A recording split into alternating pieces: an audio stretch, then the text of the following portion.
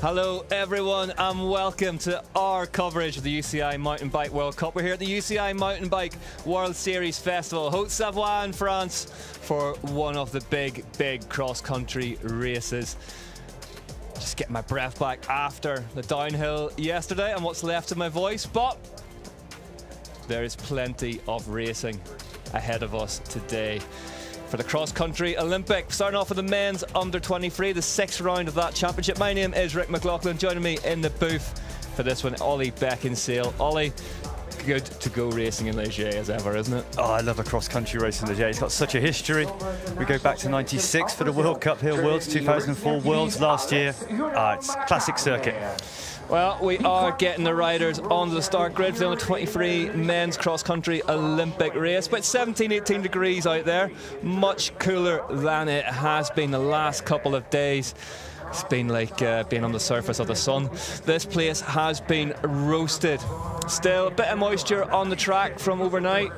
It may well be spilt beer after the downhill after party. Hard to tell. But Paul Schnell from Germany getting ready to go.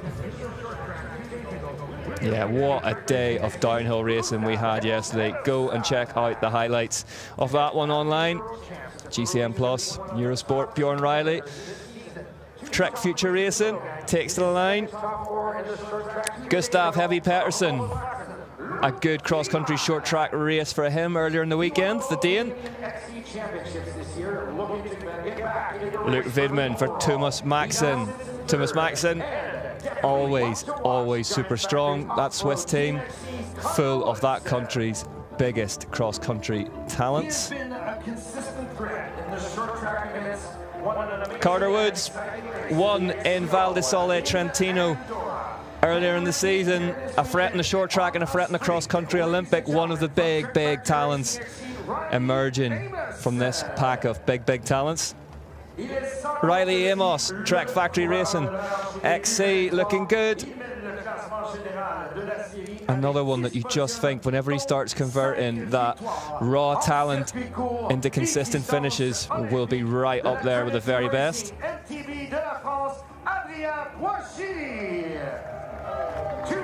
Adrien Boissy in the overall title leader's jersey, looking stronger and stronger with every race.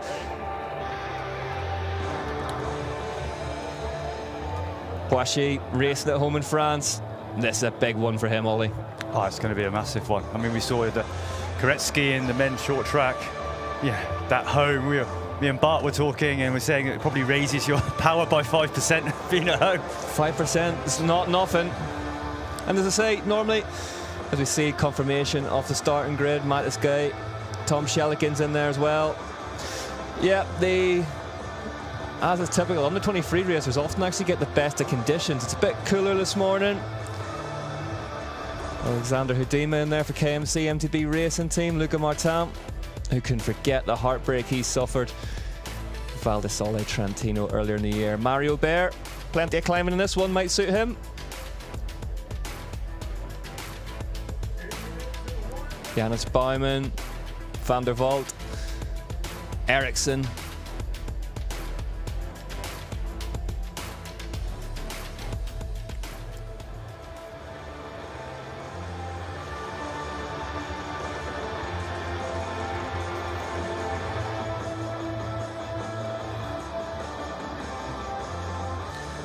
That is the riders onto the line.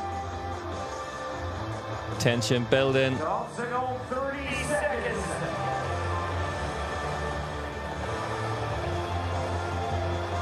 Should be a good one this, Ollie. Looking forward to it. Yeah, it's going to be fast. What they're going to have to watch, though, is this dew. You know, it's a really early race, and they've got these flat grass turns. And I think this start, they're going to have to be super careful. Okay, the lights have gone red.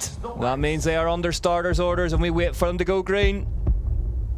Because green means one thing in cross-country racing. Green means go, and they are racing at the UCI Mountain Bike World Cup here in Haute-Savoie, Ligier. Under-23 men's cross-country Olympic. They're all off the line safely, which we haven't always been able to say this season. You can see the dust kicked up off this long climb. It looks like Luke Wigman on the left. So powerful, Wigman. And even this first section, it's only kind of like, although it's a wide track, there's only really one good racing line. And we can see them. Boishy on the #1 bike on that pink Specialized S-Works for Trinity Racing. Yeah, and I think we're going to see Boishy go off hard. There's always that bit of extra adrenaline from the home race. Yeah, you get the feeling Boishy might just go off the front of this race like a firework once he gets warmed up. Yeah, I mean, the guy's in good form. Second, the last race, #1 board, winner of a round as well this year. It's been really interesting watching him. There's been different riders ebbing in and out of form all season long, but Adrien Boishy's been the real consistent presence at the front. We've seen 4 different winners, 5 different winners now, and but he's the one that's had everyone else has had one round where they've had a clanger, whereas he's just been solid as well as his win. Exactly, and even, I mean, it's all action, the under-23 men's right from the gun, and Riley Amos in second wheel at the minute. Even those races that Boishy doesn't win and you get a bit caught up with the fact that he's been beaten by Lilo or somebody else, he's still second or third. Yeah, he's second, he's third, whereas one of the others will have a 6th or a 7th. Yeah. And whether it's a mechanical or a flat leg day. See the top of this climb. They've absolutely made mincemeat of that first climb. Yeah. It's so long here. There's 2 stumps right on the exit off the top of this climb that are right in the middle of the track and just make it really awkward to get through. There's a lot of features in here, man-made rock gardens, some natural rock gardens, all at the top of this first hill. Very technical, very tight. The start from those cross-country, you go back mid-pack, just that dog leg in the woods. They're losing minutes. Carter Woods moving up. He had a bad start. He's actually trying to close back on the front guys. But he's having to expand that energy now just because of losing 5 places on the start. And they come into the woods now, and this becomes really critical with your start position. Yeah, I ran the track the other morning, and I was really surprised by it. Once the woods come in, it's so technical. You're busy throughout the whole time. There's lots of little sections where you need to be really accurate with your entry. You need to be in the right line at the start of it. There's multi-line. It's rooty, it's rocky, it's ins and outs. And we see, I was up on the course yesterday in the recce time, and you see the amount of riders spending a lot of time on what looks like relatively simple bits of track. But here we come into the woods, multiple line options, rock, route. Once you get into the line, when you recce on your own, it's not that bad. But once you're in a line of riders, the chance of clipping out, making a mistake, burping a tyre is pretty high. Well, here we go there into that woods section now. You see that big off-camber log to begin with. And you can see just how dry the conditions are. The downhill yesterday resembled Val di Sole at its worst a lot of the time. There's that very fine powdery dust. Riley Amos taking a different line through there than Boishy, held the riders left. But this whole section, it's really smart. There's so many line options everywhere. And there's no one obvious one. They might give you 4 or 5 lines, but there's one that everyone's going to use here. You see people trying different things. We saw Riley Amos and Boishy, 2 different lines, Yeah, it worked as well. Both of them seem to work well as they come out into this big, wide open section before hitting back into the woods again. But it's Leger is characterised by the big roots it has, but it's been so dry here, deep dust, and it's so slippery. It's kind of the polar opposite of the mud day, but it's equally as treacherous. It's a funny sport, isn't it? There's a tipping point at both ends of the scale, this little drop off into the little chute then. So this corner's here, so deep in dust now. And if you go offline, we're going to see it maybe later in the race once riders get a little more fatigued.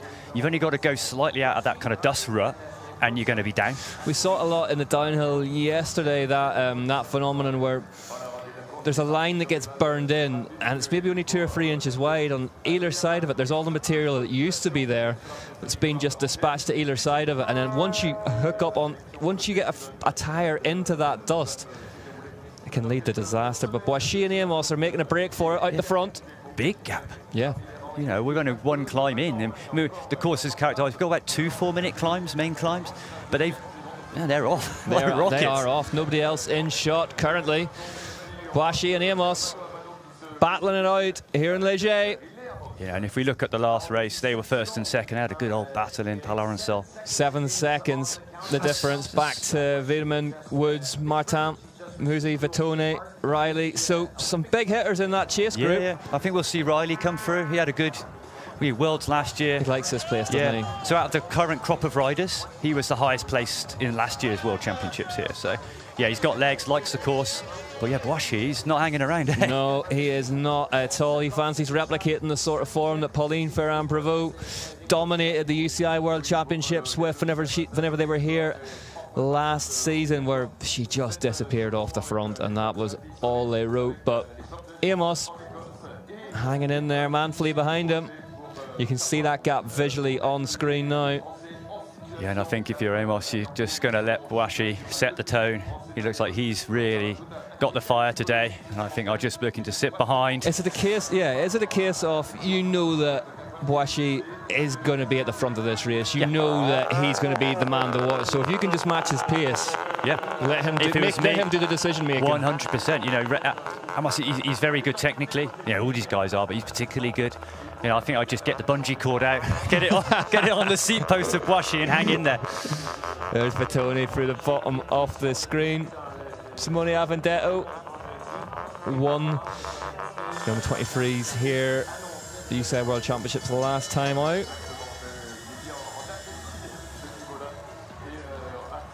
Yeah, we just have this. This second climb is more gradual. Obviously, it's all benched into the hillside, but as we come up into the woods here, there's a real hard kick. And we can see if you were going to kind of do a last lap attack, this is probably where you'd put it down, and then you're into some really technical sections again. It's quite loose, the surface as well through here. Difficult to get the bike to hook up. That turn is steeper than it looks as well, so it's not an easy section to attack on. Yeah, and you can really see the giveaway sign is when the elbows drop down, then the arms really start to kick in just here, and it's really techie here. And you come up round here, so you've got some really loose corners, really rooty. Lilo now in the third place in that chasing group, so we know that he has got some horsepower. 13 seconds back though, so these two, in particular Boashi, really clubbing some time into them.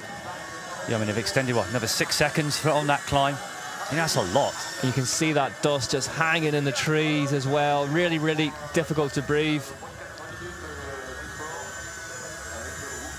But yeah, this section of the woods, the recce time yesterday, so many riders just doing laps of this, like almost making it a little short track circuit and just practicing this area up in the top. It's probably the toughest bit, the most decisive bit if you're into a group on the last lap. There's a lot of make or break line choices in here, different routes through it that you need to make sure that you absolutely nail to make the course as quick as possible for yourself. So yes, Lilo and Martin again. Martin, French rider as well, home turf. Mixed year. We talked about at the start where somebody they have a standout ride and then a bad day.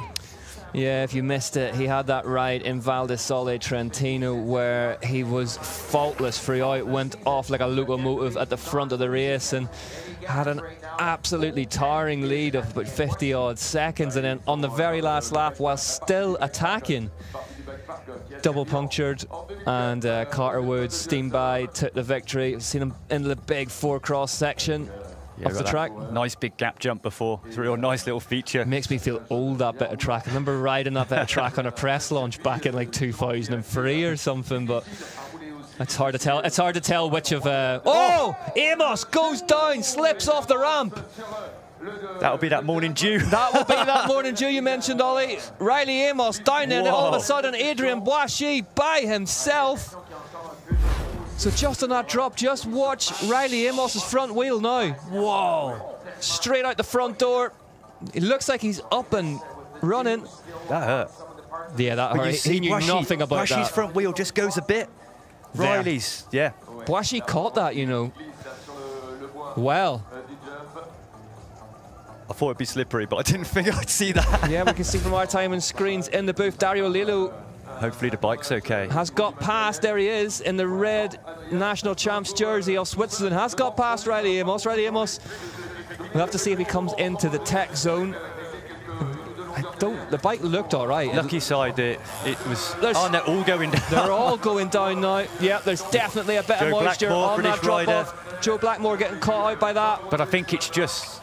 There's no, it's just planks, you know. There's no matting on it. Yeah, and it's been in the shade only till about 5 minutes ago. There's someone else down on it now as well. Oh, yeah. Whoa. This, yeah, it should. So we are hearing that we think that that feature is being closed for the next lap. It was missed out in the morning recon anyway. And Boashi wouldn't have had an idea then, I think, because you're set up for the next corners. You haven't got an opportunity yet, and he's down now, heads down. Adrian Boashi has just gone past our commentary booth. Like, he is chasing the guy on the trials bike who's clearing the course in front of him, and he's catching him. He's gone past us like a train. Yeah, looking super smooth. So Lilo. There's Lilo, Amos. Amos looked all right, just adjusting that shoe, shaking his head. We'll see if he has to go into the tech feed zone for anything. Lap 2 out of 6 underway now. Luckily, I think the bike slided down. It was the non-derailleur side. Yeah. So hopefully that hasn't caused too many kind of mechanic. The one that can catch people out as they come down is the shoes. A lot of the shoes have these kind of buckles. The buckles yeah. now, and you can literally smash them off if you come down to the saw side. We saw famously Matthew van der Poel in the men's road race at the Worlds. Here we see replay off the start then. Riley Amos, the blue of Trek Factory Racing, alongside this man, Adrian Boashi. Alexander Houdema, look at the shot through there. But as bone dry as that was, that drop.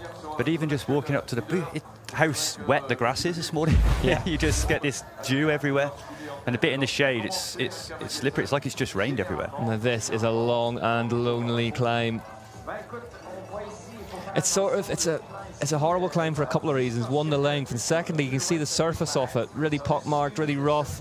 Hard to find a nice rhythm that works the whole way up it. Hard to get out the saddle. You're not, you're not turning your brain off and just whizzing up it. Yes, it's a nasty, nasty climb. That's horrible. Lilo, Amos, Woods, Martin are the chasing group, 16 seconds behind Adrian Boashi now. There's Luke Vidman. But Amos looking like he's recovered well. You know, he looks like he's pretty composed. How tough is it to just reset after something like that, Ollie? Because really difficult. That spikes the heart rate. Bjorn Massive. Riley, we can see the number like board hanging off the bike. I wonder if he's been down as well. Yeah, he's jettisoned the glasses as well. Yeah, he's not looking too happy with life. No. Something's gone on there. But yeah, I think once you've had a proper off like that, especially once your race has started so well, you've done the hard bit, you've got away, you've got around the first lap, and you're just settling into what's going to be a massive fight for the win. And then on what is relatively simple part of the course, you're on your ass. He's had a few clangers this season, hasn't he? He's had a few little bits of bad luck and things haven't gone his way, Riley Amos, either by design or by accident. And yeah, you just feel that it needs to start clicking for him, because the talent is obviously there, the power is obviously there. Yeah, I mean, it was great for him seeing, the last race in Palaron-Sol, getting a well-deserved win, because like you say, he's the form and the condition and the mechanics being a bit up and down. But he's composed, back at the front now. Which is great. What you don't want to see is, I put that crash down as almost a bad luck one rather than a bad skill one. He's just, well, you saw, it nearly took out Boashi as well, didn't it? It was just luck that he managed to catch it. It's great that, Amos's bike's in one piece, he's in one piece. He was second to Boashi in the short track earlier in the weekend, so clearly likes the place, clearly goes well round here. Yeah, and he's one of the, I guess, more the pure climbers in the field, physically. So if you have a good short track as a pure climber around here, you think, get on the course. He's back into second place now, Riley Amos. We have seen that this season, doesn't know when he's beaten. 17 seconds back, and I don't know, Ollie, I say this completely as a non-racer, but if you're going to have a crash like that, best to have it at the start of the race. Yeah, I agree 100%. Get it out of the way. You've got time. The nice thing is with these guys, and it's one of the benefits, is to sit there compared to the kind of the H riders. They're under so much more pressure. Make one mistake, that's it, day done, weekend done, year done. Where these guys, 17 seconds, which is what he's lost at the end of the day. That will be the gaps between riders. It might cost him one place, but it hasn't cost him the race. You can recover. Yeah, just to plug it one more time as well, if you missed yesterday's downhill racing here from Haute-Savoie-Léger, go and check out the replay later on this afternoon. It was absolutely scintillating start to finish. What a downhill race we had in both elite women and elite men's categories. And they are, put it politely, they're still mopping up the town after the after party last night. The videos are doing the rounds of just how loose things got. Who could have predicted it here in Léger anyway? But mountain biking alive and well at the UCI Mountain Bike World Series Festival, Haute-Savoie. 10 days of non-stop mountain bike action. Bookended next weekend by the UCI Enduro World Cup finals. Titles to be decided there. But right now it's the under-23 men's cross-country Olympic World Cup on track. And this man, Adrien Boissy, a Frenchman at home in France, leading the way. He had Riley Amos in close contention with him before a crash for Amos on a drop. And it took out a lot of riders, actually. Wet surface to it. Knew very, very little about it, Amos, before he was down. But yeah, recovering well. You know, 17 seconds was the gap he got to Boissy. But Amos looks like he's attacking off the front of this group now as well, and fancies catching Boissy. I think he's got to be patient. I mean, the risk is when you've had a big crash like that, you will get a surge of adrenaline. And it's trying to control that. The risk, you know, he was clearly matching Boissy on the first lap. What he doesn't want to do is panic. He wants to pull that gap back if he's got the legs over a couple of laps, rather than thinking, I just got to get back there and really kind of attacking and being too aggressive. Especially on this course with these climbs, they come so quick. And the descents are very rough, especially today, so you don't get that recovery at all. And it's like crucially as well with that crash, as you said, non-drive side, so the opposite side of the bike where the gears and everything that's essential for it to move forward are. So, I mean, if you're going to crash on one side of it, that's the side to do it. So, got away with it largely. Yeah, and you're on the grass. I mean, it's like, crashing's one thing, but it's what you land on. It really is the key. So, you know, and if you're going to go onto a bit of grass, happy days. Yeah, I've definitely always found that to be the case. Anyway, Carter Woods just sitting on the back of this group slightly as we look through the dust in the trees. Beautiful shots here. Around 18, 19 degrees out there at the minute. The place is heating up. It's been baking hot all week in Léger. Yeah, I mean, some guys, the under-23 riders have got it a little easy. They're racing just before the sun's come up. This is perfect temperatures to race. It's actually, I was going to say, it's perfect bike racing conditions out there at the minute. Much of the course still under shade as well, but dry on little punches like that, but not dry on that drop. And took out so many of the big names on the last lap. We are hearing that has been closed, that feature for this lap, so Boissy won't have to roll the dice on it again. Well, I really like this section up in here, ins and outs. And this morning, see a little drone following behind. It's kind of cool. They're loud when they follow you as well. They sound like they're right in the back of your head, but they're usually at a safe distance. You can see just Boissy balancing his inputs on the pedals perfectly through there. Great to watch, great cross-country racing. Yeah, and there's always that, I think it's almost underside. In the elite women's later we'll see some hardtail bikes, but here it's all full suspension to the men on this sort of circuit. Funny you should say that. Yeah, we interviewed Mona Mitterwallner earlier in the weekend, and she's sort of given a knowing smile and a half wink saying, I think you'll see a few big names out on the hardtails this weekend, so obviously planning to do so herself. But raced, I think she was on the full sus in the end, in the short track. Lecomte was on a hardtail. I saw Pauline Ferrand-Prévot was on the hardtail yesterday in training, and she used a hardtail for the Worlds last year, so I think in the women's you're going to see a couple of those. She likes the hardtail, Pauline, doesn't she? And again at Worlds in Glentress, that new Pinarello hardtail was released and ridden to victory, so I think once you get some good vibes off a bike, you know, you want to stick with it. Interesting bike, more triangles than a Barra Toblerone, but we join this section again. So yeah, I rode this section. It must have been, well, I don't know, 2008 maybe. It's hard to work out which of us is well or worse. But super fast. You can see all the little braking bumps. He's catching the moto here, Boissy. That moto needs to get a move on, and he's got the benefit of an engine. He's got no excuse.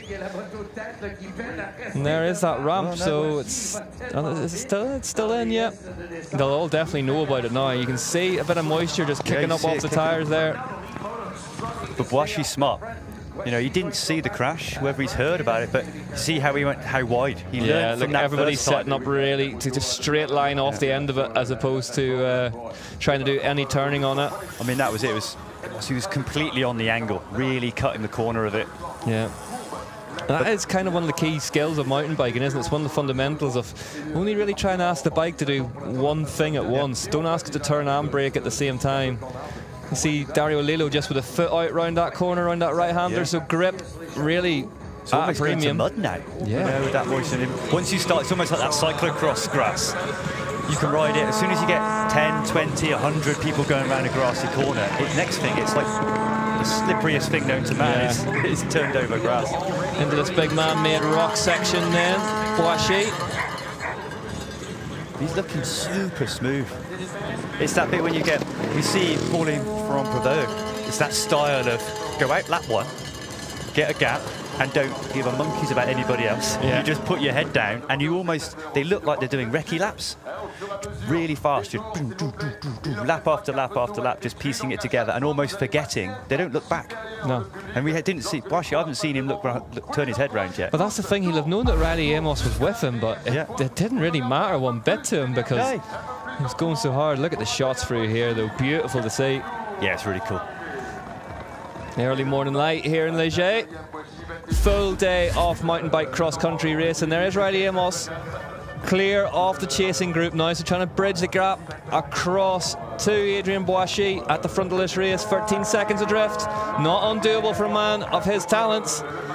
Behind him it's Martin and Carter Woods, always in the hunt. Yeah, full day of mountain bike cross-country Olympic racing. These under-23 men getting us underway. Then it's the under-23 women after that. And they are followed by the big guns, the elite women and the elite men, on track from 1 o'clock this afternoon. Book yourself a seat in the sofa. You're going nowhere. And that top five is, those are your guys from this year. It's established yourself. There's no wild cards in there. We've already done, those are the top under 23s, and they've been so close this year, such a competitive category.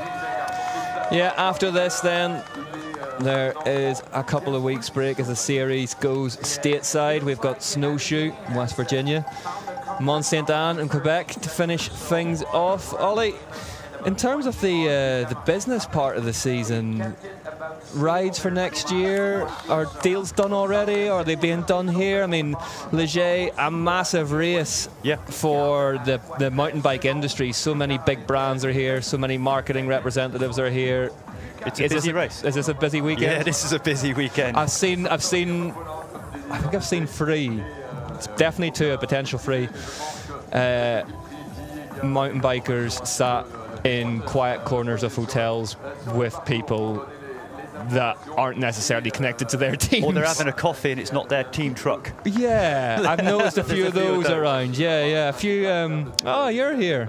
Yeah, and especially for the U23 riders, you know. Yeah, crucial. Someone like Wash, he has a development team. The Trinity Racing team is really a development team that focuses on the U23 guys. Amos is already part of that Trek factory setup. Yeah. But you see some of these guys, the ones that are maybe 4th and 5th and 6th, great riders, but might not be in a factory team. They're almost as privateers still. And they'll be looking to get up into that factory team, not just for a paycheck, but for the backup. You know, at the moment they're still cleaning their own bikes on a Saturday night. But we see it a lot in junior downhill racing at the minute. So many of the big talents already on teams or on satellite teams of big teams. It is, as the sport grows in popularity and becomes more professional, those the young talents who, you know, could be snapped up for a bag of chips and a handshake, that's kind of done now, isn't it? Carter Woods is on Giant already. They're all on big squads, and a lot of that, I guess, is learning how to live and act like a pro. And I think part of that, we're seeing these riders on factory teams. I think a big part of that is that it's now televised. I think that's a big deal. So, whereas previously, and it's one of the changes this year, is the under-23 races is getting more of a highlight in the weekend, and it's getting the coverage it deserves. And as a result, if you're in the top 5 of this, you're getting TV time. Yeah. So they're the factory teams that they're in. Yeah. And the same with Junior DH now. People know about it. They know who's racing. If you're winning that, you're televised now. They've worked it out, haven't they? Especially in downhill, they've worked out the idea that the satellite squad could be on all your factory teams, oppositions, components, learning how they work, learning where the speed lives. And there's definitely, as a rider, you get a history with a company and a bike, and if you're being supported as a junior, it's going to be your first choice as a senior. You want to stay on that equipment, stay with the people you know, stay with the people that you've got, you know, faith in, I guess. So Boashi, you know, he's on the Trinity team, which is really like, say, it's a specialized sponsored development team.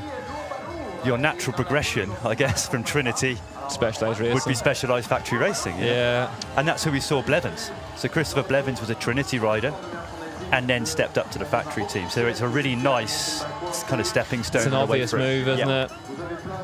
Yep. It all goes on. A lot of it is going on this weekend. A lot of deals being done. Super interesting time. Of course, the season ends. There's a bit of a collective hangover, and then the press releases start dripping out through the off season. Such and such is signed with X. And I think especially we've had a hard run back-to-back of European races, and it feels like a real key part of the season. Like I say, there is a chance to everyone to catch their breath over the next few weeks before that last big push going stateside. Yeah, West Virginia, snowshoe. So that gap's stable. It is, isn't it? Yeah. 18 seconds now, the difference between Adrian Boashi and Riley Amos by our clocks here in the booth. Luca Martin, 26 seconds back off that. Yeah, and that gap, the pressure from Amos has pushed straight through. Normally we would expect that kind of second group of 4 or 5 guys to form, but because of the pressure of Amos in the rush to get back to the front, that group has just smashed itself to pieces. It's all over the place. Yep, Dario Lillo rounds out the top 5 behind Carter Woods. Yeah, and it's whether Luca Martin and Woods can just get that bit of synergy together. You know, if they can keep pushing each other on. I'm always fascinated by that in cross-country racing, actually. There's the feed tech zone. Riders just working their way back out of it again. Good entry and exit for it today. Doesn't cost you too much time to go in. The bottom of the climb. Yeah, always interested in that in cross-country racing, because they don't talk to each other much. There isn't much verbal communication, but riders will know when it's time to work together and when to push on. It's that road tactics kick in so easily, and you know that a lot of people from the outside who don't know the cross-country sport will think they're probably always fighting each other. It's not the case. You know, you're working together, you try not to trip each other up. You know if somebody's... So if I was in a group of 2 and I know the other rider was a bit better on the DH, I'd let them through. And then I'd want to have their wheel to show me the better lines. You know, you're trying to work together to try and help each other out. The bigger unit you put on the flat, and then you give him a chance to hold on the climb. You're just trying to work together, and you make these little kind of unofficial agreements. And all you want to do is just get to the finish line, and then only in that last half a lap, then you think about... Then you battle. Then you battle. But until then, it's a kind of group time trial, really. You want to get from A to B as fast as you can in the best place. Yeah, and we do see it. You know, riders get caught up racing each other. And all it does is it hurts the legs and it hurts the time. Yeah. Boashi, though, absolutely no signs of hurt from him at the minute. 21 seconds now, so he's extended that in the last sector alone. Ahead of Riley Amos, Luca Martin's in 3rd.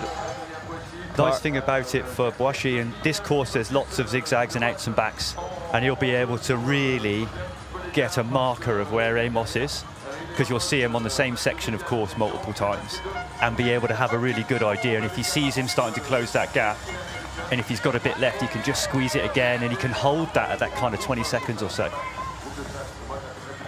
Yeah, we always talk about it in cross-country racing, the visual. So important, being able to see where the rider in front of you is, the rider behind you, how close they are. Using little markers on the course, maybe it's a tree or a marker pole, advertising board, and whatever it is. Riley Amos making heavy weather of that route section through there, but survived it. Yeah, you can. It's not so much gaining time in these, but you can just lose so much. So he's so close then to clipping out. Then you have to do this kind of really awkward get going again.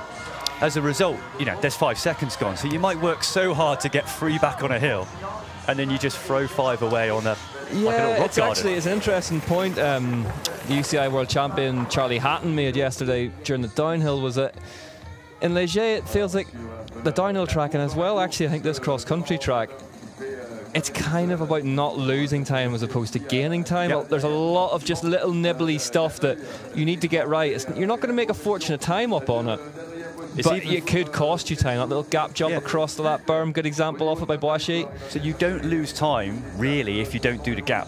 But what you do is on the next bit, you carry better speed and you gain a second. Yeah. And it's like a second here, second there, 5 seconds on a rock garden when you clip out. There's 10. And you're like, where did that come from? And it's just, like you say, these little nibbles. There we are, Boischy safely over that drop. It's got direct sunlight on it now, so hopefully it's dried out after that first lap that took out Riley Amos, as we see a young master at work here. Adrien Boischy leads the way in Leger. Well, yeah, Boischy looks like a really, he's got the lot. It's the full package. You know, obviously amazing bike, but he looks like he can have a little sprint. Technically super smooth, but he just looks like he's terrific climber as well. But he's not. It's like everything. He's very composed.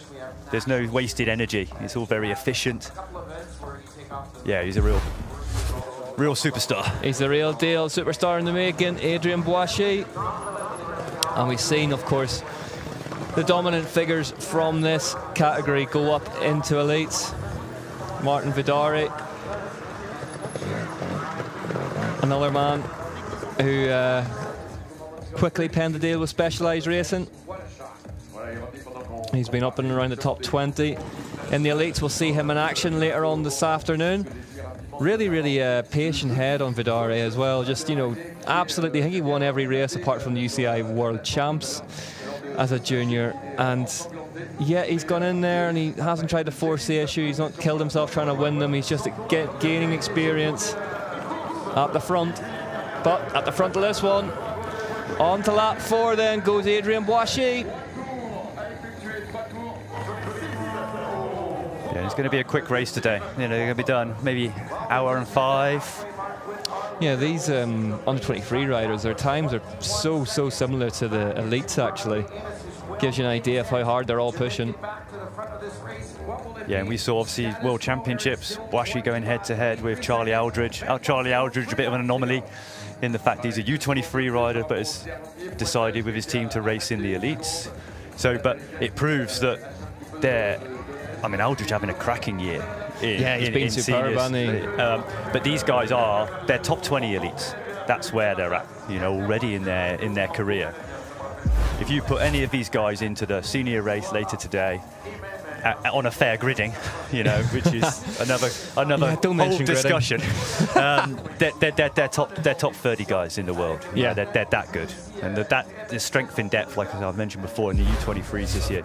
Some years you get real standout, and it's a one rider, and you know every race they're going to win. Here, you've got a different winner in every race, and they're just pushing each other. And I think that's going to only help them when they step up to elites next year, because they've just had such a scrap all year in the U23s. It's been one of the highlights of every cross-country racing weekend, this under-23 men's race, because of that, because of the depth of the talent and its propensity for drama, coupled with 120, 110 riders on the line every week. But Boischy currently leads Riley Amos by 23 seconds. If you're out front with that kind of lead, Ollie, what's going through your head? Are you just ticking off sections? Are you trying to balance it? Do you know that you've got a comfort blanket? The way that Boischy's riding today, I think he actually he's not thinking about it. He's just doing a Pauline Ferrand Prevot, where he'll be getting some time gaps, but I think he's just in his zone. You know, he's mentally, physically, and on this course, he's got it absolutely dialed. You know, it's almost like when he set off today, he's already in his brain, he's got it won. Yeah. The way he's riding, there's nothing else that's going to happen other than him win the race today. No, he hasn't, literally and figuratively, never looked back. No. Amos now 25 seconds, so another 2 seconds. You mentioned earlier on about a second here, a second there, all that up, and they are doing so for Trinity Racing's Adrien Boissy.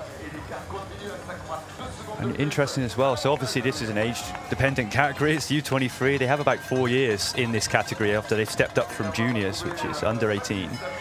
And Boissy is one of the younger riders here.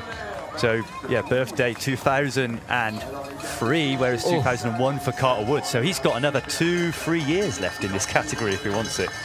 So he might be another one like an Aldridge that makes a decision to step up and race elites earlier than he needs to.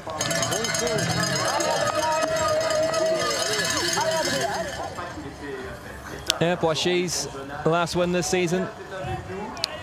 Coming in the Leah gang. The third round. Then a trio of second places at the UCI World Cup in Val di Sole Trentino. Then, of course, the UCI World Championships in Glentress Forest. Yeah, I mean, what a race that was. Oh, that was, I think, my favourite race from the champs. That was superb, yeah.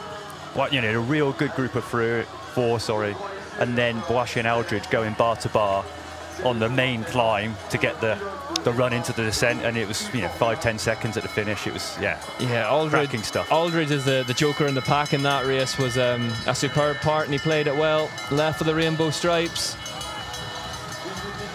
Amos looking fast through there. Pulled a second back. Yeah, on the descents he's a little more wild than Boissy. I think they're both amazingly good technically.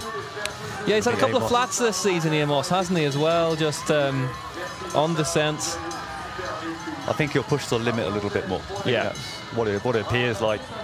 But today is what you saw on that corner when we saw Amos, the dust coming off, and he was really having to use his body weight to kind of get that edge of the tyre to grip in. It's so loose, and it's going to get looser and looser during the day. By the time we get to the senior races back end of the day, it's going to be, yeah, really loose, really dusty. Yeah, it's heating up out there in the Red Bull Roots and Rules section. And the chainsaws are firing into life. Yeah, you don't often see them at the XC races. I am amazed there is any pre-mixed chainsaw fuel left in the Léger area after that downhill race we had yesterday. 25 seconds now, the gap between Boissy and Riley Amos. But yeah, the roar of a chainless chainsaw, really synonymous with mountain bike racing. And somebody's just cracked one into life here in Léger. So the key one here for Boissy is doing all the simple things right.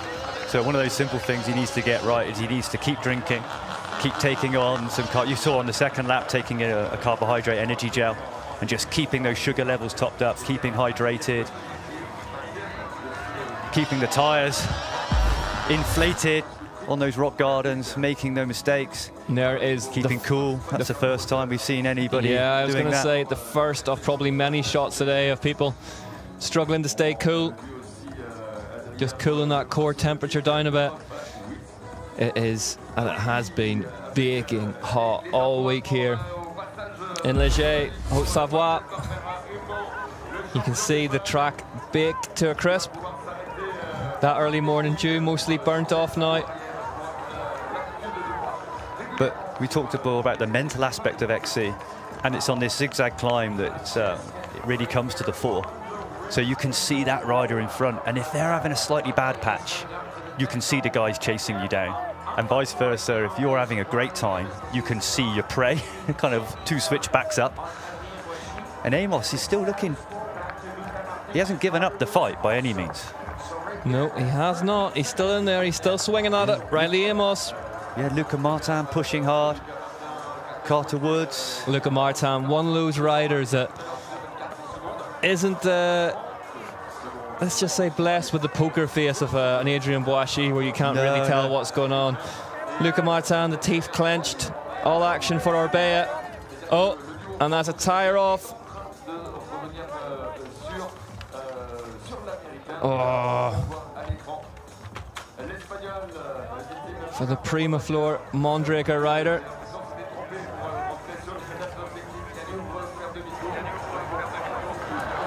Bjorn Riley, bit of a comeback coming back through. Dario Lillo, second in the overall, down in 7th at the minute. Ollie, there he is on screen now. Luke Vidman looks like he's attacking this group, and he's had enough of waiting. Big Swiss rider. Oof. That was yeah. He knows it's not the short track, right? I hope someone said to him, yeah, he's threatening to turn the Earth back on his axis with that kind of output. Big Swiss rider, another big talent that we maybe just haven't seen the best of this season yet, Luke Vidman. But there's Dario Lillo in that Swiss national champs jersey. So, yeah, there's not a whole lot to play in terms of the points, but Boissy is certainly extending it. Yeah, and the rider was coming up through there, and he had a great race in the short track. Paul Schiel, number 35.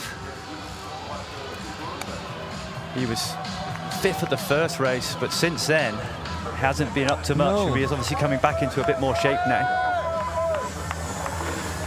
Boissy looking silky smooth out there. I mean, what a ride. Super composed so far. And that's the nice thing. He's got this nice little buffer. Doesn't have to take any risks on these descents. Can just ride his own speed. And sometimes on the loose stuff, if you ride that one notch back, you can sometimes be a little quicker. You know, when you're pushing hard, like Riley Amos, it's like he's got the fight. He's got to close the gap. Sometimes you end up braking a bit late into some turns. You don't carry the speed, so you're pushing harder, but going slightly slower. Look at Boissy through those berms, though. Absolutely superb descending.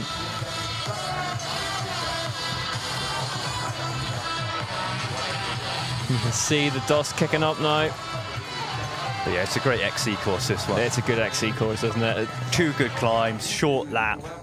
You can see it all on one hillside. Great for spectators too, yeah. They can get around here really easily.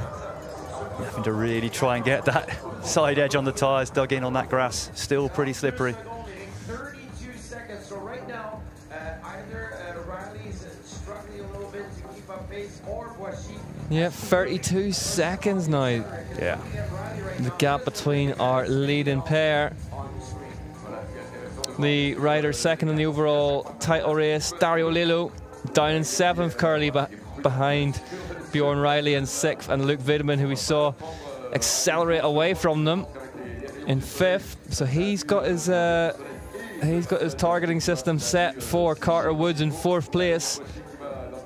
And that would be a powerful duo should those two get together on course. So the following chase group then, led by Martin, Carter Woods, 48 seconds now back on Adrien Boissy. Yeah, and I think what you said before about the overall, it's really interesting. Now, once you get to this stage of the season, you know, 6 races out of 8, that starts coming into play as a rider. I think at the start of the season, you kind of don't worry about it. It's kind of, can't get your head around that far ahead. But once you're into now, Boissy's obviously going to be looking like he, at the moment, going to extend his overall, but there's a big fight going on for that podium in the back end, and you can see, you know, Riley Amos, he could jump up another spot and get onto that 3rd place if he keeps that 2nd place that he's in at the moment. So there's a lot to play for. Well, 2 to go for Adrien Boissy. Yeah, energy gel going down. Like I say, that sort of thing, they have a plan before they start. I'm going to have an energy gel at this lap, an energy gel at that lap. I'm going to have a bottle of this here. It's all planned in advance. Scheduled out. Yeah. And there is a visual on the gap. Riley Amos heads towards the start line. He'll see the 2 to go sign. Let's just see what the clock says in terms of that split. Yeah, and it won't make nice viewing. So it says in our booth 33 seconds back now. And it's just like it's starting to stretch a little bit. It's been death by 1,000 cuts, hasn't it? There hasn't been one big attack from Boissy. He's just kept that pressure on, and it's been a second here, a second there for the last 5 laps. Or 4 laps, sorry. And I think if I was Amos now, I'd be like, okay, consolidate 2nd. He had that bit of hope, you know, and it was, you know, really unlucky that 1st lap crash going down on that wet bridge. But I think, you know, the way that Boissy took it on from the start, I don't... Look at the lap times as well from Adrien Boissy. 10:24, 10:53, 10:52, 10:52. It's just been metronomic. Yeah. But that 1st lap as well. Yeah, that's 30-odd seconds. But I always say, if I'm, you know, riding as a coach, or even when I was riding, you want to get all your laps 30 seconds. You know, and I always remember the master of this when I was a younger rider was Thomas Frischneck. manager now at the Scott team. And you could always see as races, you get your lap times back, and some people would have a bad one or a bad last lap. Frischies were always like, douche, douche, doesn't matter where he finished, whether he won the race or had a bad day, his laps were always bob. And I just went, he was my hero, he's the boy, you know. So, and I just went, that's how you do it, within 30 seconds. And I think if you get to the end and you say you've done all the basics right, your laps are within a really good time, you've done your best. Well, there is a slow-mo shot of somebody whose Sunday morning has not gone according to plan. One of the Prima Flor Mondraker riders, another rider walking on course at the minute. You can see all down the back of his leg that white silicone sealant. No tubes in these racing, lightweight cross-country racing tyres, of course. Instead, they clinch themselves onto the rim, and then there's that sealant liquid that's inside it that plugs any holes that should pop up. That's the theory anyway, but once you roll one off the rim, there's no plugging in it. And this is the technical, the risk, sorry, of these big rock gardens. They're not really gnarly, you know, there's a line through them, but if you go offline, you can have a real big sharp impact on one of these rocks, and that's enough force for the tubeless tyre to get blown off the rim. And once it's off, there's no coming back from that. It will fix the small flats, the thorns and the bits and bobs, the small cuts. But if you wall up one of these big rocks on a corner, you know, you're done. 35 seconds now, back to Riley Amos. You know, and the fastest lap of the race, though, does belong to Riley Amos so far with a 10:50. Boischi second in that, 10:52. Then it's Luca Martin with 10:54. But yeah, top 5 covered by 8 seconds in terms of fastest laps. That kind of indicates that gulf of talent we talked about. Yeah, it just shows how competitive this category is, and also as well, yeah, the speed that Boischi's gone out from the gun. Ollie, I've always wondered, is it possible to be cursed as a racer with a talent pool around you that's too deep? Yeah, 100%. You know, yeah. Sometimes you see riders walk through, you know, from juniors into elites relatively unchallenged because they've had the good fortune that they're the standout rider of that particular group. And there's other years, I mean, basically, yeah, we're seeing in front of us today where there's so many big hitters and there's so many, like, those top 5 riders could all lay claim to being the next big thing. Yeah. And that makes it tougher. I think short-term tough, you know, because you can get lost and you're not going to necessarily get you think, oh, I could win these races, and you might be the best thing domestically. You step up, and internationally you keep getting 8s and 9s, and you think, oh man. But long-term, I think it does you nothing but good, because at some point you've got to go to the elites, and then the elites, there's always strength in depth. Yeah. And if you've got used to winning easily, and you see it sometimes riders domestically, especially as juniors, they win every race, and then they step up to a world where there's a bigger, like say, talent pool, and mentally they can't handle it. You know, in this sport, most riders take a kick in, week out, and you've got to get used to it. You know, there's not many Nino. There aren't many Ninos knocking about. There's just the one. He's coming up later on this afternoon. The greatest of all time. If we're looking at the Swiss in general, that's the country. There's some riders. I mean, we look at someone like an example, Thomas Litscher. That guy's a cracking rider, unbelievable. You know, he's had multiple top 10s, top 5s. He's nowhere near the best Swiss. He's never going to go to Olympic Games to Switzerland.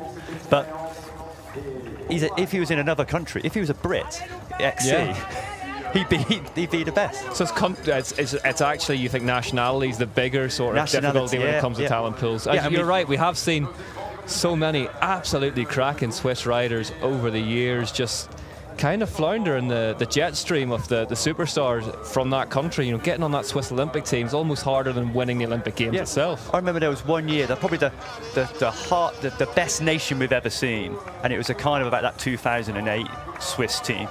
And you had Nino Schurter, you had Florian Vogel, Ralph Neff leaving and there was both the Flukinger brothers, Litscher. At one point, I remember one World Cup, they had 7 in the front 10. You know, and it's just like, well, how can you deal with that? Times change as well. You know, 12 of the top 20 elite men's downhillers, best in the world, used to be British. Yeah. And now, very much a changed picture. But 35 seconds is now the gap between Adrien Boissy, Riley Amos. Luca Martin, Carter Woods still welded together on the same second, and it's Vidman, Riley, Lilo, Creyer, Shell having a good race, up in 9th. Gutierrez Prieto rounds out the top 10. These two, this could be where the real fireworks happen in this race. Luca Martin will not fancy seeing Carter Woods go past him again after ceding that victory to him in Italy earlier in the year. And Carter Woods does a good line in this, doesn't he? He doesn't show his hand, doesn't take too many turns at the front, just motors along and then saves the firepower for the last lap. There's Luke Vidman behind them. Good showing from him today. Yeah, and he made that really strong attack we saw last lap. Something lit the fire, and he was like, right, yeah, we're off. He heard something he didn't like anyway and got out of there. Beyond Riley as well, he's kind of, you know, the number boards on the piss on the. I mean, we can see it's kind of like something's gone on, but he's kind of consolidated. He's coming back through. He's working hard, and he said he had a good run at here last year at the World Championships. So clearly likes the course. Good climber. Vidman, top 10 performances in the first 4 UCI World Cups of the season. Then 12th at the UCI World Championships, Glentress Forest. And Boissy just unclipped. And this is the corner. I was up here just watching Recce yesterday, saw Evie Richards going around that corner again and again and again, just trying to find. There's no nice line. You're just trying to find the word. And it's that bit that when you get a bit tired, like we saw with Boissy then, you just make that little mistake and you clip out. And we're going to see, and we saw it last year, I think, in the senior men's when it was getting really close at the end, and you had Nino versus Valero fighting that last lap. It was these little sections where the gaps appeared. Valero Serrano so strong in that race last year, and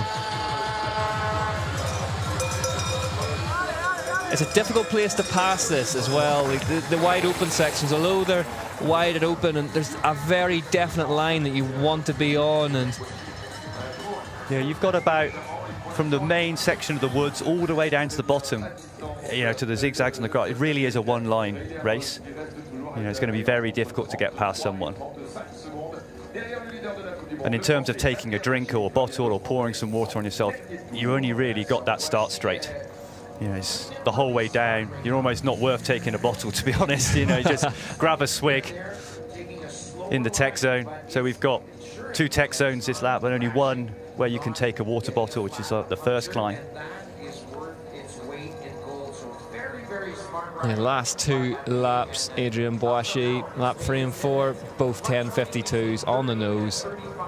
Taking them off. That is cool, isn't it? That's cool in a cross-country geeky world. As I said it out loud, I was like, it's not cool in probably any other sense, but for mountain bikers who are into racing, that's cool. Pretty cool, yeah. Yeah, it's not exactly the Fawns, is it? As we see, Riley Amos, Trek Factory Racing, cracking on with his race. Yeah, still a great race. And that first lap, you know, to hit the deck out of nowhere on this little bridge he's going over now, getting back up, losing 17 seconds to compose yourself. He did a great job there. Yeah, it was carnage, wasn't it? It took out 4 or 5 riders. But it'd be so easy for the head to drop or so easy to get back on your bike and ride like a nutter for a half a lap. But he just kind of got on, got back going again, got into his rhythm really quickly. We talk about it. There's lots of little tiny things in cross-country racing, isn't it? That is just, you mean, mechanical issues for someone out there. Yeah, it's like maybe a lack of chain or something if he's paddling it.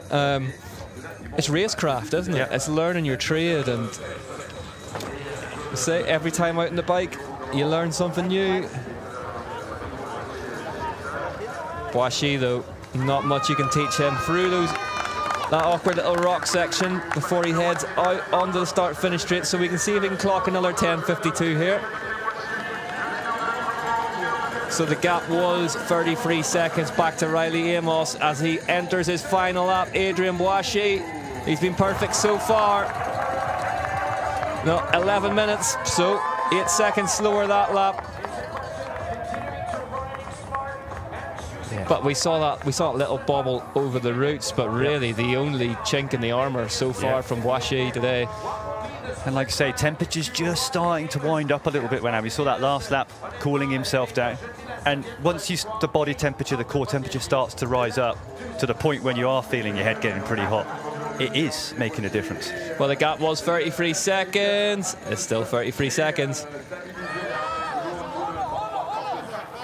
And it's the first time actually from Boischy we're starting to see the head roll a bit. Starting to look like he's chopping wood a wee bit here.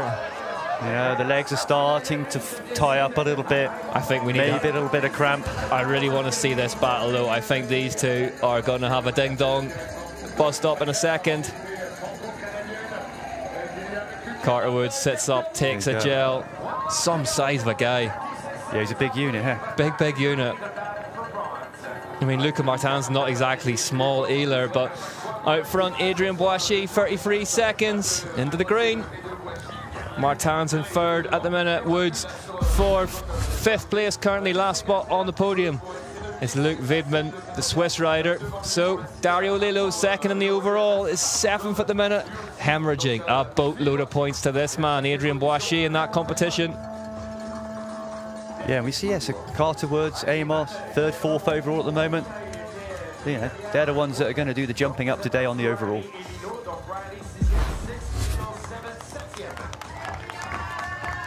So I think at this point now, Boischy, you're counting down the climbs. You know, you know exactly how many small efforts you've got to ride, and you've just got to tick them all off. You know which tech sections you find more difficult, tick those off. All those chances where you think, I could nail this. There's those two awkward stumps right in the middle of the track. They've not caused too much havoc today, but so far, plenty more racing yet to come. After this, the under-23 women will be on track. Then it's the elite women and then the elite men later on this afternoon. Elite racing from 1 o'clock here on GCN Plus and Eurosport.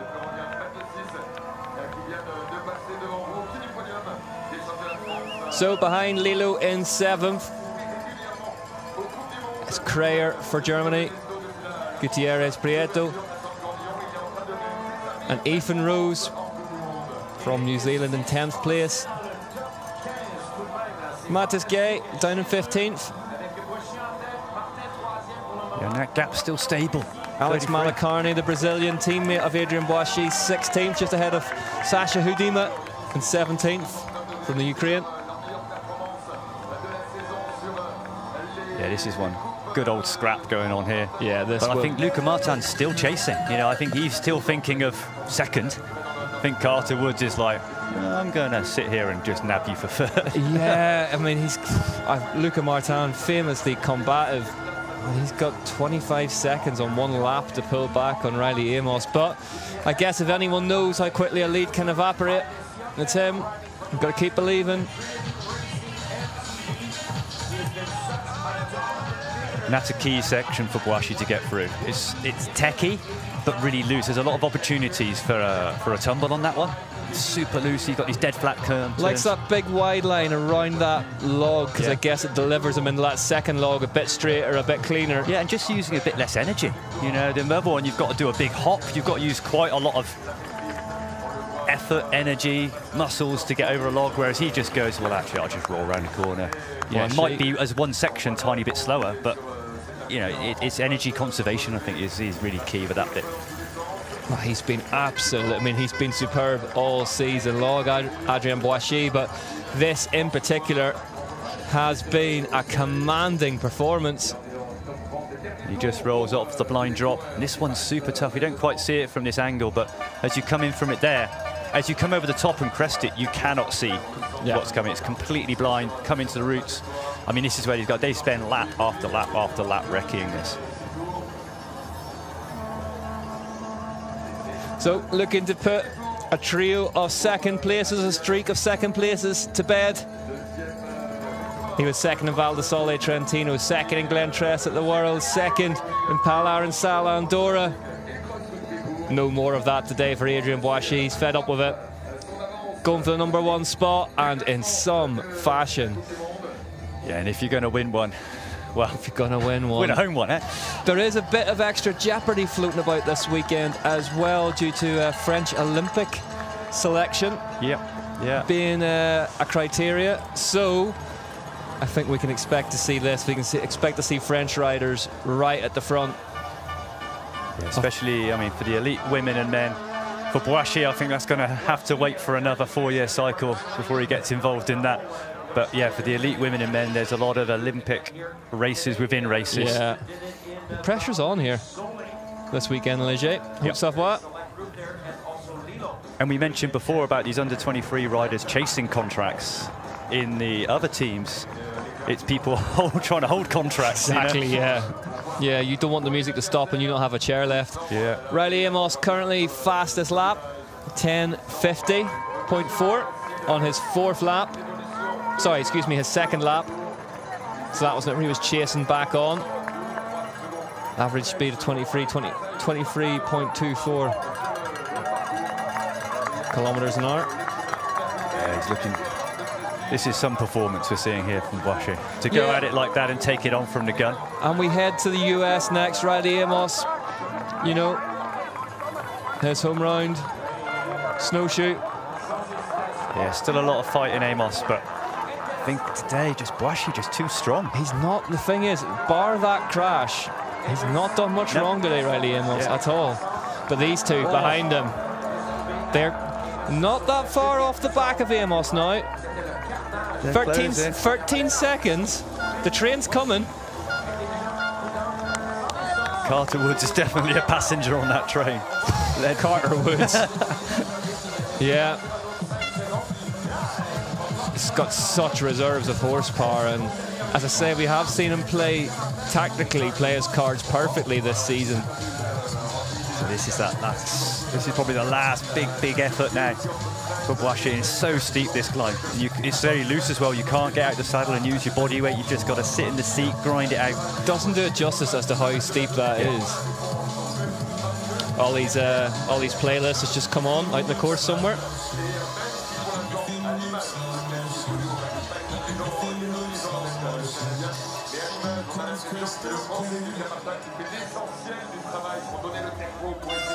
The drone giving us just a really good angle of how hard these racers have to work the whole way around. So we've got this annoying, nasty flat corner, all the routes.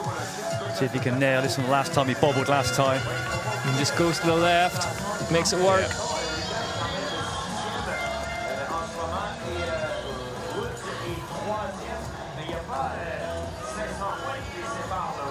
And again, through here, there's a couple of lines that are a bit more faster but more treacherous. He's going for the safe line then. We saw Tom Pidcock coming stuck through there actually at the UCI World Championships last year. Or it was along here somewhere. There is Amos.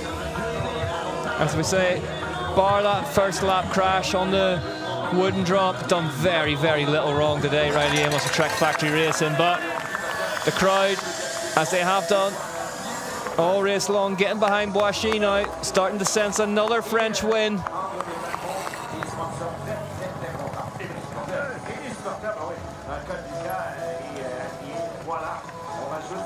Yeah, you see how big all these routes are through that section.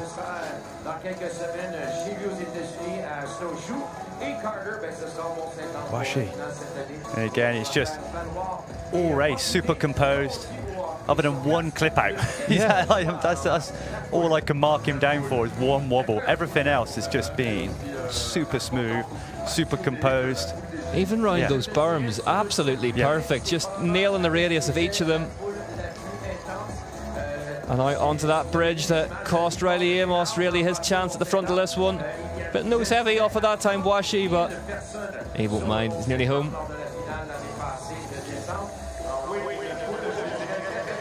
Very, very cool.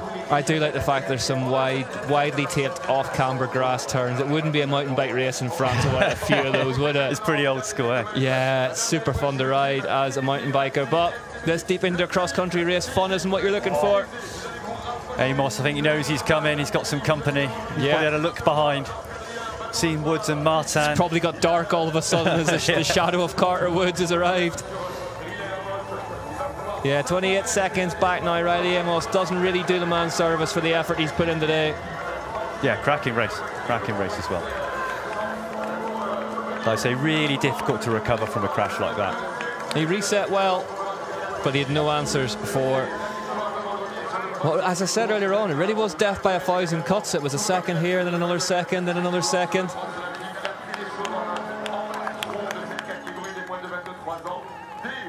tour. Il est accompagné de Ramos, qui est maintenant à 20 secondes. Here he comes then, through the rocks. Adrien Boissy sits up, takes the celebrations. What an absolutely superb way to clinch your second UCI Mountain Bike World Cup under 23 cross country Olympic distance win of the season. Adrien Boissy wins at home in France. Adrien Boissy wins UCI Mountain Bike World Cup. Haute-Savoie Léger in some style too. Riley Amos thanks the crowd.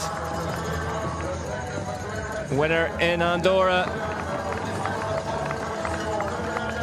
Second today, Carter Woods has blasted past Luca Martin to the point that he may have blasted him off the track somewhere. Boissy's already getting the winner's photograph under the arch done and dusted. Where's Martin? Here he goes. Luca Martin, a spent force. Well, Woods let him do all the work the whole way round. Proper tucked him up there. Absolutely stitched up like a kipper, Luca Martin. But fourth place today on the podium. Another podium in France as well. Carter Woods celebrates with Boissy. Great ride from Carter Woods that in the third. Yeah. Yeah, bigger rider on a kind of, I guess, climbing heavy circuit. The climbing's quite steep as well, but he did the best with the kind of skill set or the form he had on the day, I think, just sitting there riding really smart, sitting off the back of Martin, and then the last lap just smoking him. Not far, 8 seconds off Emil. Here's fifth place, Luke Wiedemann then. Wiedemann, good ride for him. Good ride from this man too, Bjorn Riley. We think he's had an issue somewhere, given that number board's hanging off, but kept it together, kept us cool. Dario Lillo, not a great day for the overall title hopes for this man. The Swiss rider home 1 minute 53 seconds behind his title rival, Adrien Boissy.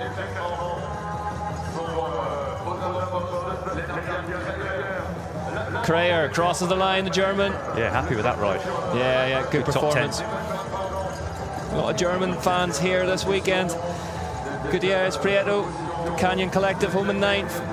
Then it's Rose from New Zealand for Tallies home in 10th. Shell and Musi.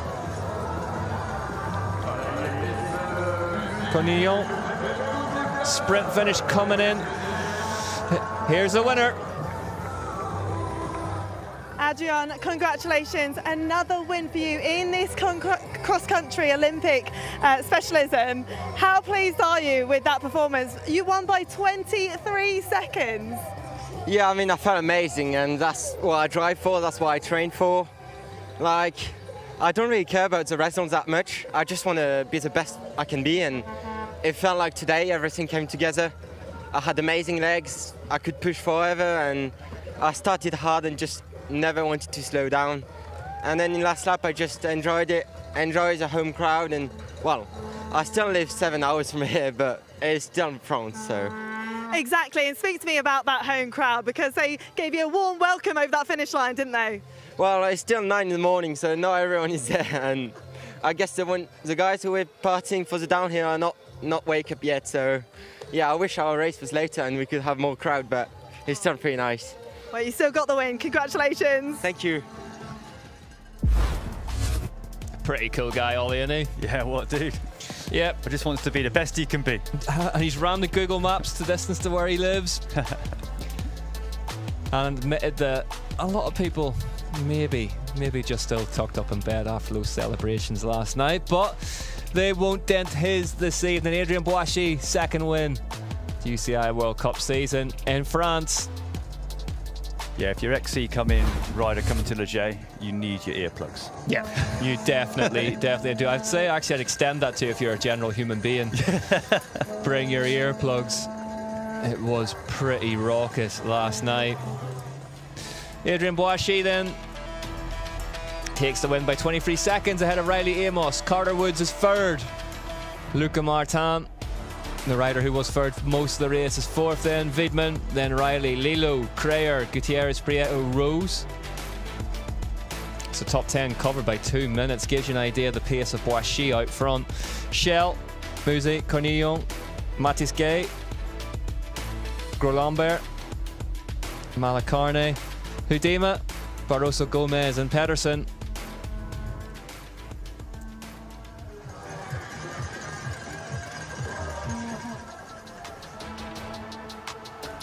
Here are the highlights then. Boishy starting in the middle of your screen in the red and white overall leaders jersey on the #1 bike. Smashed his way to the front. Was absolutely superb with his first couple of laps. He really thinned the herd out a treat.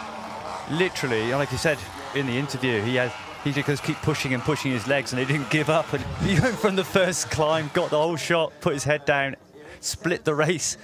He'll have been surprised to have been alone with Amos as well as early as that. Back in like 2003. And that was that crash that took Amos out. Yeah, it's nasty looking when you see it back, isn't it? Yeah. It's Caused almost like chaos behind them. It's like a youth beam frame classic, this one, isn't it? It's like student champs, uni champs. But sunlight hit it, evaporated off that overnight dew. It was left in the course. Yeah, and Riley Amos recovered well from that crash. Threw away 17 seconds, but came back pretty quick. Got back on it straight away. No damage to himself on his bike. And the light started peeking into the woods. It's really strange that bridge took out, that drop took out so many people. You would think that would have been spotted on recce's, and just I guess when you're racing, it's not always that obvious. Yeah, and these guys are the first guys on the race course, so they haven't got any kind of teammates that have got up and ridden before it. They probably have just, because it's cold, they've probably warmed up on indoor trainers, not on the course, and a number of factors why they probably hadn't have ridden that bridge. Yeah, an easy one to say from the cosy confines of a commentary booth. But out front, it was all Boishy all the time.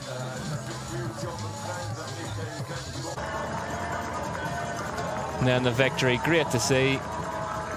French flags flying in the crowd behind him. Yeah, cracking race, absolutely cracking. Riley Amos can be proud of that performance. Only did one thing wrong. Carter Woods, with a great train robbery, sat behind Luca Martin for the duration and then blasted past him. We haven't seen where he did it, but it must have been some acceleration because the gap was sizable by the end.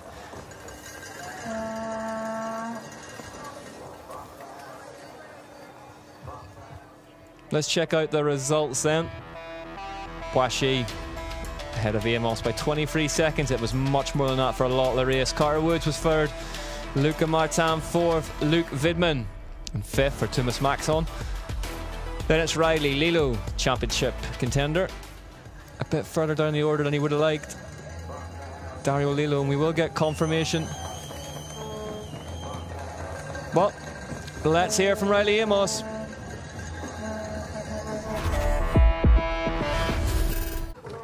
Riley, a fantastic result for you today here in Leger. You do look a little bit injured on your left leg there.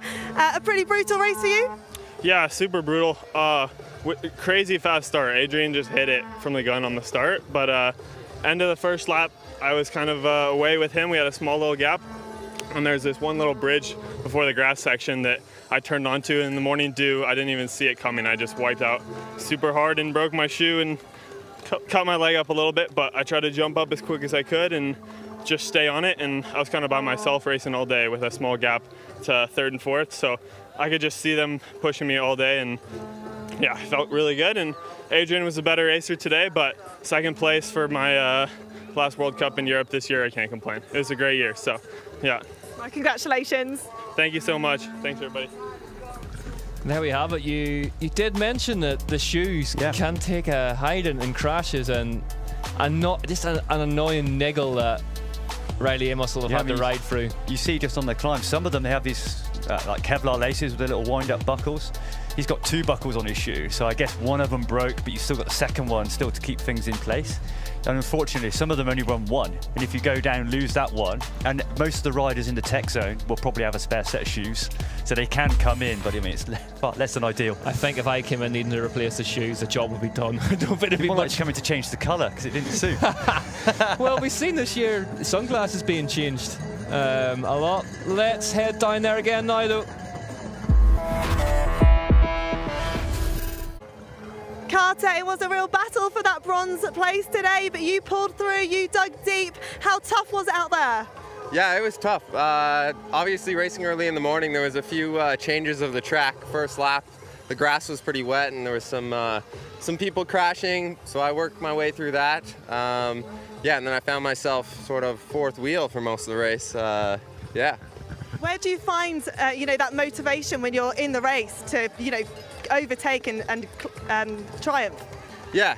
No, I've had a couple tough XCOs lately, so I was just sort of trying to get in, feel comfortable, and then yeah, I normally have a pretty strong last lap, so I just managed to save it till the last climb, and yeah, it was a good battle out there. Luca was really strong, setting the tempo all day, so no, it was a good day. Congratulations. Thank you. There we go. Carter Woods seemed happy with that one. Yeah, I think he rode really well, really smart. You know, he realised he didn't have the legs. Clever racer, isn't he? Yeah. Sometimes, you know, you go out and you go, yeah, I haven't quite got it today, so what's the best? And you kind of recalibrate your goals. He did a smart race today. You know, he could have ended up trying to follow the front 2 on Boischi, blowing his doors and coming away with a 9th or a 10th. But by riding smart, smashed that 3rd. Yeah, smart guy. Big race from the big man. The U23 World Cup race here in Ligier. Things just livening up here in Ligier. Full days cross-country Olympic discipline racing yet to come. Under 23 women underway next. Then after that, 1 o'clock elite women, followed by the elite men. 2 absolutely fascinating races, full of French riders getting ready to go toe-to-toe, as well as the rest of the world's best.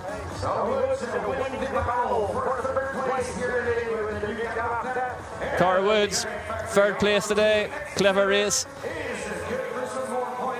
Did well.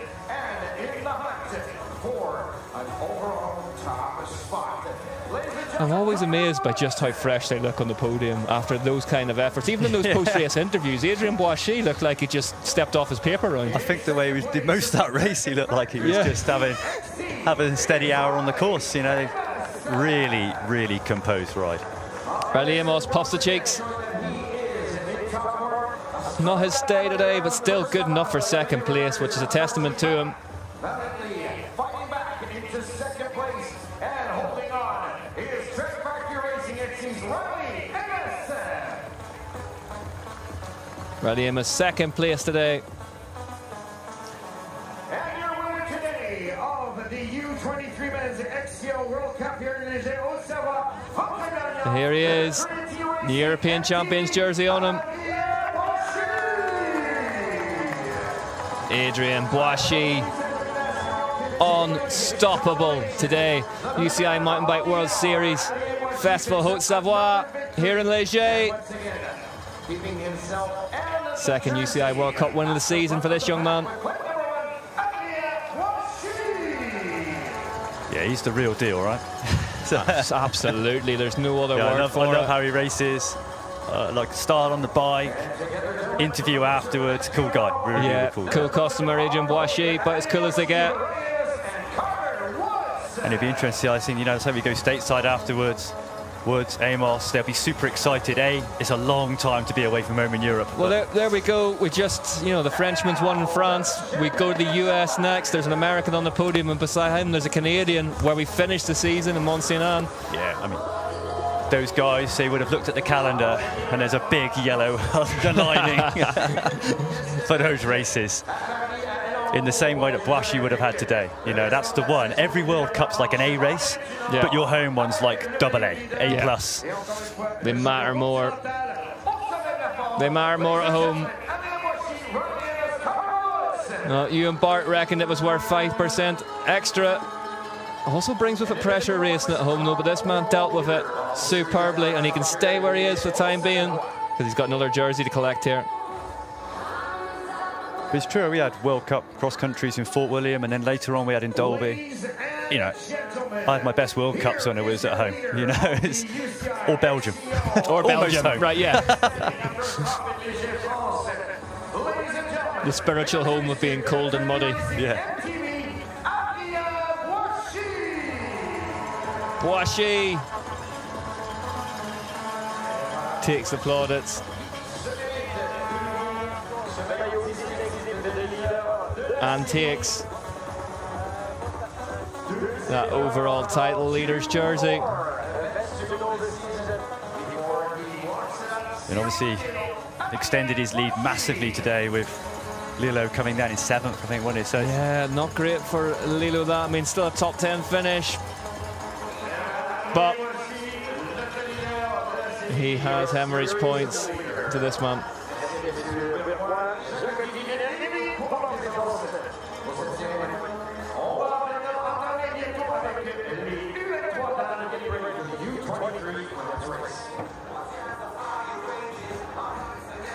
Well, you don't have long to wait before we go racing. Number 23 women.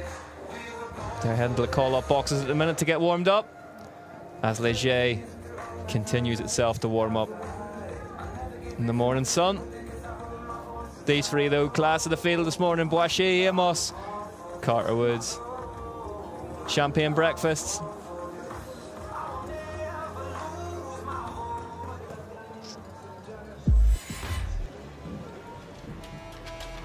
There is confirmation then of the overall standings. Boishy leads by 161 points ahead of Lilo. Some breathing space between the pair of them at last. Carter Woods is third, Riley Amos fourth, Vidman in fifth. Then Martin Riley, Malacarne, Shelikins, Mattis Gaze in 10th. Fatone in 11th, Trudler 12th. Mario Bear there in 14th. Yep, as I say, next race, 11 AM, women under 23. That has got plenty of intrigue about it as well. On a track that only deals in bangers. Thanks for joining us. Plenty more racing to come this afternoon. We'll be back imminently. Don't go anywhere.